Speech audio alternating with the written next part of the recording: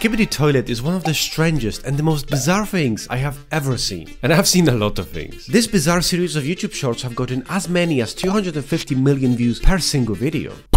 I mean, it is as many as a lot of Mr. Beast's videos on his main channel. I mean, that is just crazy. And the animations are done to a AAA game quality.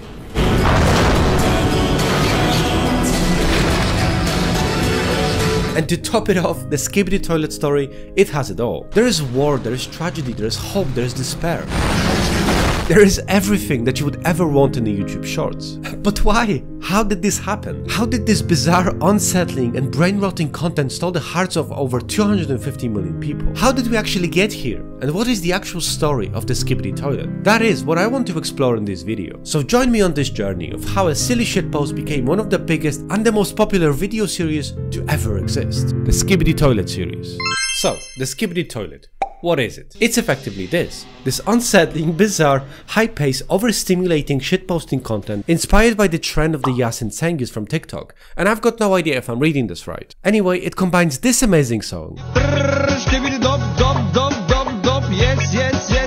with Source Filmmaker, which is kind of like Gary's mod. Effectively, it's a sandbox video game that allows you to do absolutely everything that you could ever dream of, and make a video from it. The only limitation was your imagination. I mean, it is kind of like Roblox for boomers. Anyway, it combines those two things, for some reason, into this. That is ridiculous.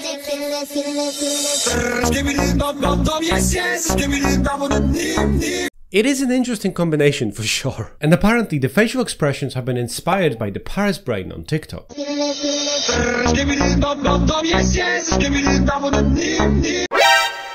And it's such a bizarre combination of things. I mean, why those things in particular? Nobody knows. But you know, over the many years, there have been a lot of animations created with the Source Filmmaker, as it was created back in 2012. But nothing, and I mean nothing, was quite as popular as Skibidi Toilet. Nothing has taken over the internet in a way that Skibidi Toilet has. And it all happened this year. All of the things which I'm talking about in this video happened this year. 2023, which is just so bizarre, and I find that just so incredibly fascinating. It absolutely boggles my mind. How did this get so massive so quickly? Why head out of the toilet? Why G-Man? Why this song in particular? I mean, nothing about this makes sense. Is it abstract art? Is it shitposting? Nobody knows. But these fast-paced bizarre edits have completely taken over the internet and started a storyline that no one expected. So how did this all start? How did the Skibidi take over the internet? Where exactly did it come from? And this whole thing started with this YouTube channel, which was the creator of this bizarre trend, which was apparently created by this guy, Alexi. And today, this channel has over 24 million subscribers and 11 billion views. That's a billion with a B, which is just insane. I mean, that is completely insane. I mean, that is 1/3 of the views of Mr. Beast's main channel, which is just mind-blowing. That a single person making silly shitposts has 1/3 of the views of a man and a professional team spending millions of dollars per video. Which is just, I mean, that's just crazy. And I suppose that just shows that you don't have to have millions in your bank account to go viral. Just a lot of shitposting talent. But how did this get so popular? You see, this dude, he was no stranger to Source Filmmaker and making animations. He was using it to create various videos at least 6 years prior to 2023. He was making GTA San Andreas memes, Transformers and various other memes. I mean, nothing was safe from the shitpost of this dude. However, the first Skibidi was posted in January this year, 2023. And from the very beginning, it was clear that this is going to be something big, that this is going to be massive. While other videos got 13, 31 million views, the Skibidi got 71, 102, 122 million views. Any other topic gets 13, 14 million views, but the Skibidi, it blows up every single time. And this whole thing, it started with this video,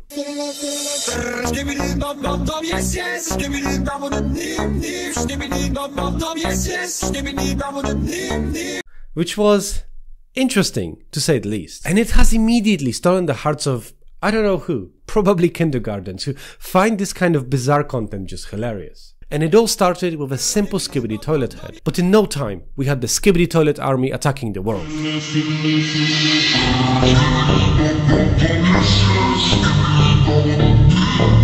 They're taking over. I mean, nobody is safe. And we get to see new characters like Skibidi Joe Biden, Skibidi Barack Obama and Skibidi Putin.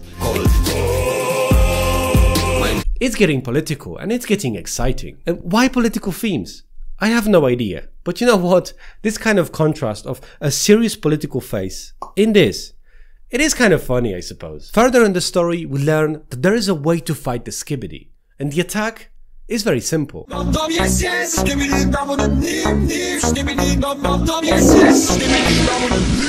You flush them down the toilet. And to be absolutely honest, that makes total sense. I mean, if there is a way to fight a head sticking out of a toilet, flushing it down seems to be a pretty reasonable way. And in the following series, we meet the Skibidi Toilet's enemy, the camera crew.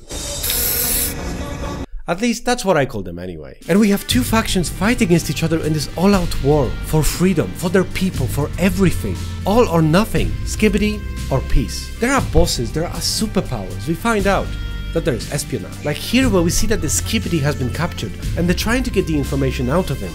But he ain't skibbing. He's Skibidi. There is research and development, new factions joining the war. The speaker crew has joined the war to help the camera crew, giving them an edge in this theater of war. But just when you think the camera crew is winning and everything is going so well, the Skibidis, they're evolving. They're getting stronger, better, faster. Nothing can stop them. We have a full-out war. It's incredible, it's bizarre. It's Skibidi. And that is pretty much the whole story of this bizarre series. And I've watched all of them. I have watched all 62 videos of the Skibidi Toilet. I may be losing my mind. Please help. I mean, it is pretty fascinating. The story has a continuously shifting power dynamic between the two factions in the war, constantly evolving and constantly changing, continuously giving you more unexpected events. You can never quite know who's going to win. Is it going to be the camera crew? Is it going to be Skibidi? I guess you just have to wait and watch another one. Although I do have to say, it got boring pretty quickly. Once you see the pattern, it's kind of all the same. To me anyway, a 30-year-old, and clearly the target audience. But for kids, you know, I can imagine that this is pretty exciting. It is also just so goddamn well animated. I mean, just look at this. The attention to detail, the effort, the cinematography, the storytelling, the sound effects. All of it is so well done. This dude could get a job at Pixar, making some of the most amazing movies in the world. But he's making Skibidi, the true hero. And the level of creativity is just insane. If I had a task to create something so creative, so bizarre, and execute it so well, there is no way in which I'd be able to do that. But honestly, the guy who made this, he was very smart. He put two factions against each other in a constantly changing tides of war, constantly re-engaging its audience, giving them new stories, new events, new things happening. And they did monetize that pretty well. They have created a whole goddamn ecosystem of the Skibidi Toilet. There is merch store, there is Discord, there's Reddit, there is even a mobile video game called the Skibidi War. That's right, there is a Skibidi Toilet mobile video game. Just when you think the lore ended, they pull you back in. They're giving you more. There is no escape from the Skibidi. And it has been downloaded over 1 million times. Although I am a bit creeped out by the fact that this is designed for 4-year-olds. It is a bit weird, isn't it? And that kind of just makes me a little bit sad, because who else would be watching this except kids? This brain-rotting, unsettling, overstimulating content is watched by kids. In fact, apparently there is a Skibidi Toilet syndrome, which according to the Urban Dictionary refers to kindergartens who enjoy unfunny and silly content. And it is a made-up syndrome associated with being absolutely obsessed with this kind of video. And of course there is parental advisory suggested, because watching this on repeat and repeat while your little brain is developing, it can't really be good for you. Anyway, I have actually played the mobile game, and aside from it being clearly paid to win, completely filled with ads, incredibly repeatable and done at a mediocre at best quality, it's not bad, I suppose. I mean, it kind of just seems like a money grab. I mean, it is one of those games where you have to watch an ad anytime anything is happening, whenever you want to get more lives or you want to upgrade anything. Alternatively, of course, you can just pay for it. The state of the gaming nowadays, it's just so sad. On their merch store, we can find phone cases, backpacks, t-shirts, art, and many, many things. A lot of those, I would say, clearly designed for children. It's sad, but I don't really know what I expected. Although, I am a little bit annoyed that they don't sell toilets. This is absolutely unacceptable. I feel that this would have been ideal for this channel. Anyway, I find it fascinating how a silly shitpost created a massively popular video series and a whole business around it. How making bizarre, completely nonsensical videos made this guy millions in such a short amount of time. As all of this happened this year, 2023, and that is the Skibidi Toilet. Be sure to be a real Skibidi and watch another one of my videos so that me losing my mind in the process of making this didn't actually go to waste. Peace out.